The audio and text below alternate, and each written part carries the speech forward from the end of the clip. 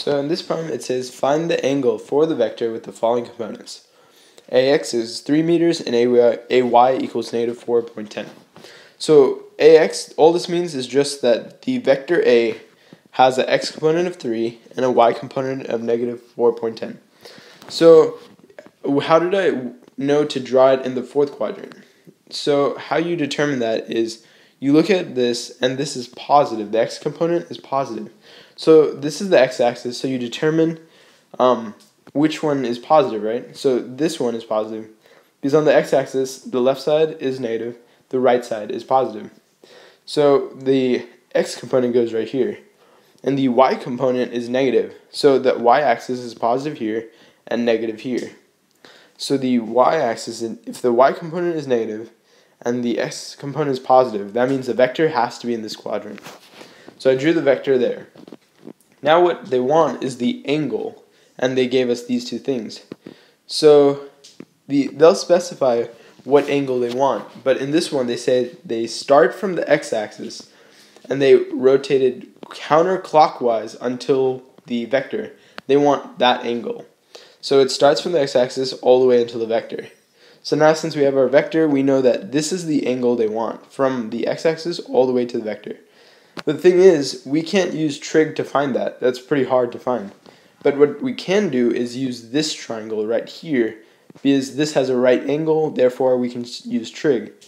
So I created a triangle from this. All I did to create this triangle was use this vector as the hypotenuse. This is the y component. I just shifted this line over here for the y component, and this is the x. So this is my triangle, so now we can start doing trig. So I just labeled everything I know because we need to find this angle, right? So they asked us to find this angle. So since we can do trig on this one, we can actually find the angle for this one. And then since we know a circle is 360 degrees, therefore we can subtract this angle from the entire 360 to get the angle that we want, right? So I'll repeat it again.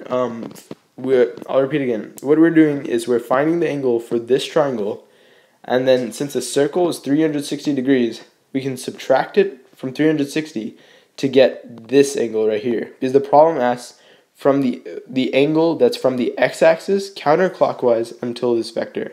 So this is the angle that we want. We're solving for this one, and then therefore that we can subtract it to get this. Okay, so now since we've got that cleared up, we can move on with our trig. So I just labeled the x-axis and y-axis from the given information.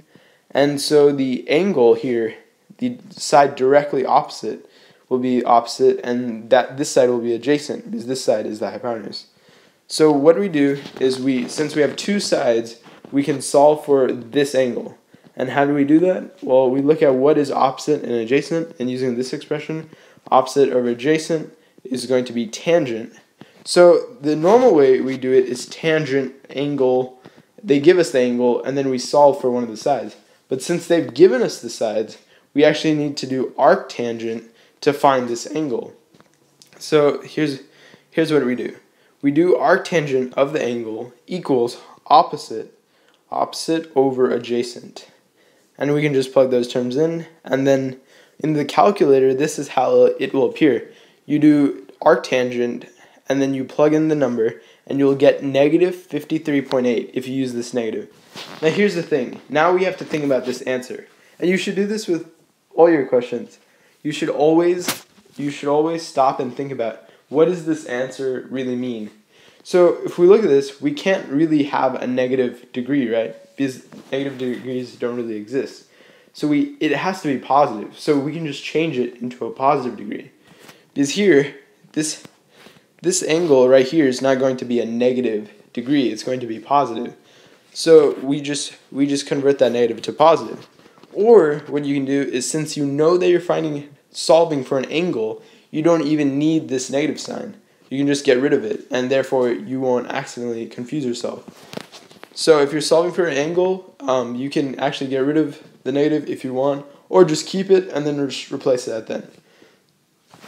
So now we know that the angle is 53.8 degrees. So now, since we found this angle, what we do is, since we know that a circle is 360 degrees, we can subtract 360, the total circle, from 53.8, this small piece, to get this piece that we're looking for. And the final answer is 306 degrees. So I hope that helped, because I hope that helped. Is like it is kind of confusing, but just replay the video again to see if everything makes sense. But yeah, since we know it's 360 degrees, we can solve for this angle, subtract it from 360 degrees to get this angle, because that's the angle they asked us to find from the x-axis counterclockwise until this. So I hope that helped, and thanks for watching.